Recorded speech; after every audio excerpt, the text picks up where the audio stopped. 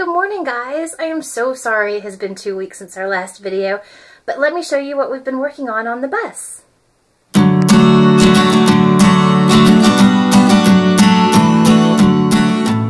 I think in the last video I showed you that we had replaced the regular opening doors and the step with this house door exterior, so it's well insulated and it's got the specialty glass in case, a rock hits it or something while we're driving down the road, and it's got a nice latch on it here. And for right now, we're just using a stool as a stepping down. We're going to build a step there, but I was kind of wondering whether or not I wanted to go all the way across, so that's why we haven't built that yet, because we are putting a second seat for me right here, and it's going to be really close to Randy's seat. And you can see he's already installed the side belt here, and he has the bolts put in. Well, that's not. He has holes right here for a metal post that comes straight up right behind my chair, right here, and that is what holds my side seat belt. Looks just like this. It's actually for a Jeep that you can buy to replace them. So this is something that we'll link in the bottom of the description where to get these. And the van came with one single chair. It came with 21 chairs total, and this one was the only single one in the back. So this is going to be my new chair up front, and it's supposed to sit right here next to his. So that's what we're going to do for that. And you can see that we have finished the floor, and we've got the trim in right here. We put in new rubber on the floor right here to make this a little bit prettier because it was kind of rusty and yucky looking. And you can see where it stops, and the floor right there is what's underneath. So we learned when we did the van that as we stayed in it, we kind of thought of things that we wish we had moved and things that we wish we had done differently. So we decided with the bus we aren't going to do really extensive build-ins right from the beginning. We're going to use a lot of really easy, cheap, quick installation items so that we can kind of see if we really like that layout. So that's why you're going to see a lot of easy things in our build.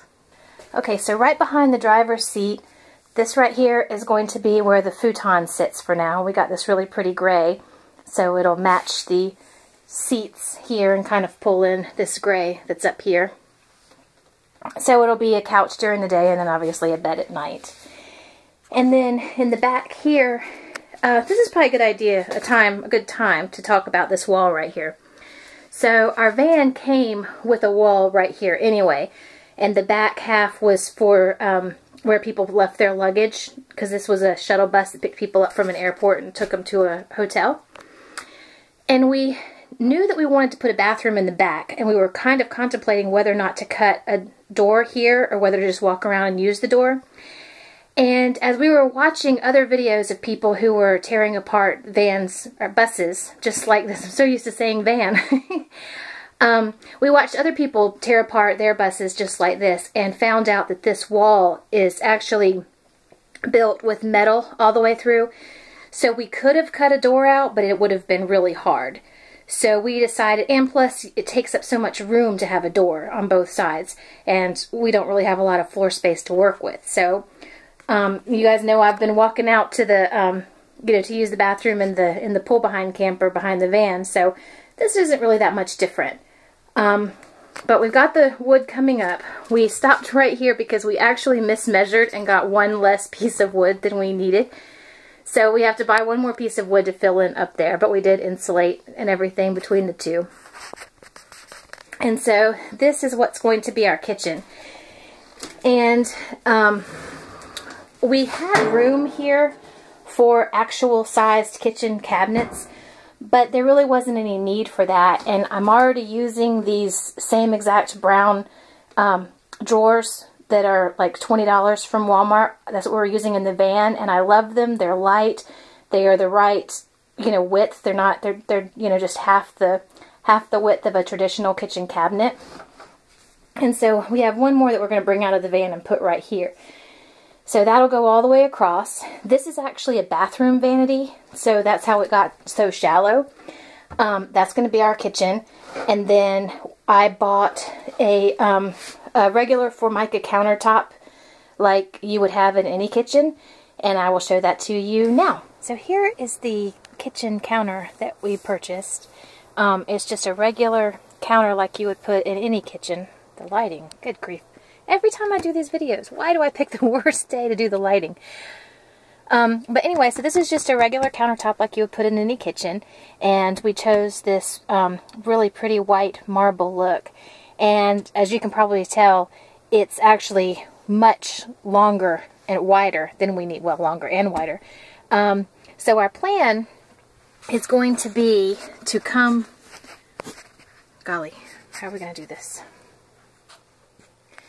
Okay, so our plan is going to be to cut this piece right along this line and remove it. Then come in and cut it the width that we need for our tiny kitchen cabinets. And then we're going to hook this to the wall and then put this back on top so we can keep the little backsplash. I think that'll look really nice. But I'm really excited to see how this is going to look. We hope to get this in this week. It's kind of dirty, I know. The place stored it in kind of like an open outside area, so it's nasty. But I think this is going to be really pretty in there. I think it's going to pick up all of the gray that was already in the bus and accent the white of the sink. Okay, so that will go from here to here, and it will go from here all the way across to here. And then, like I said, I have another drawer here, and in that hole we're probably just going to put a trash can.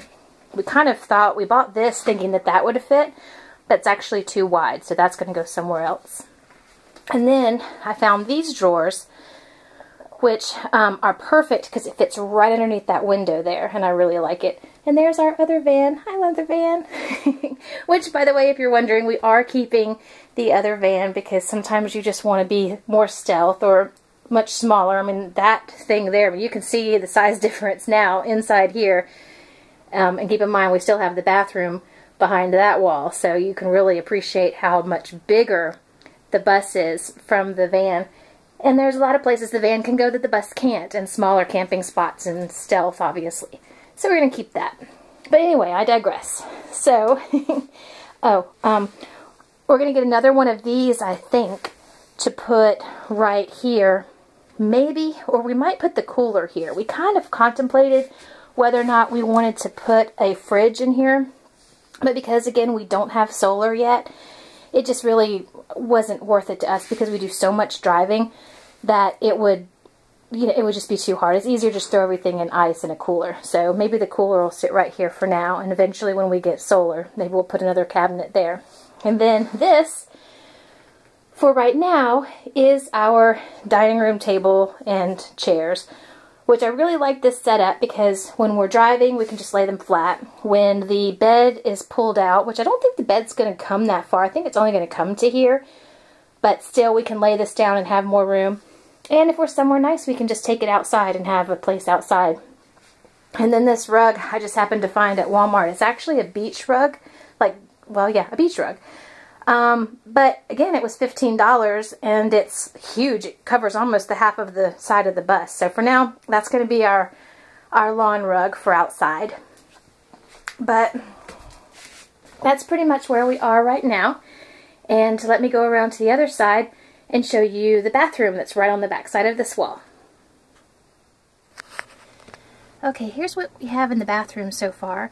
You can see the big hole. That's where the toilet is going to hook in and go right into the black water tank.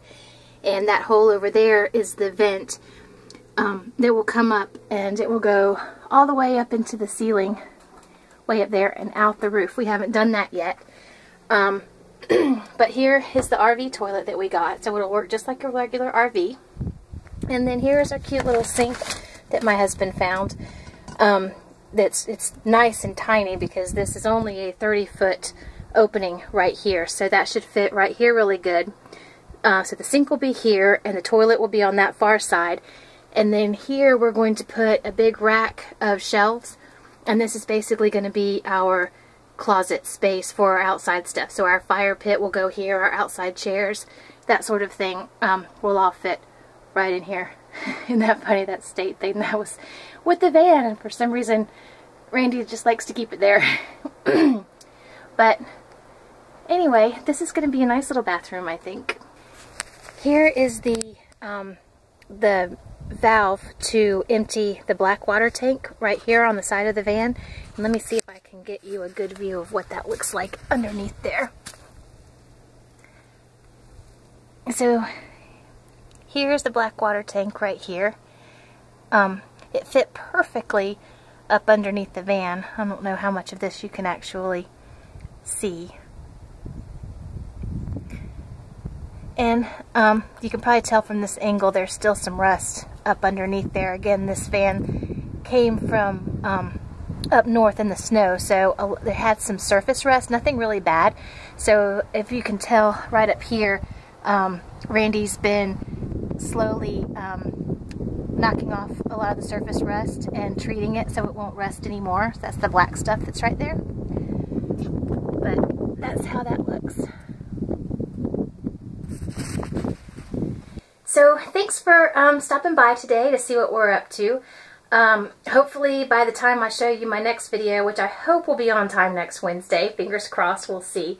I hope to have the bathroom finished so we can show you what we're doing with that. I don't think I mentioned that we're going to put whiter walls on the inside so it's not that horrible dark blue.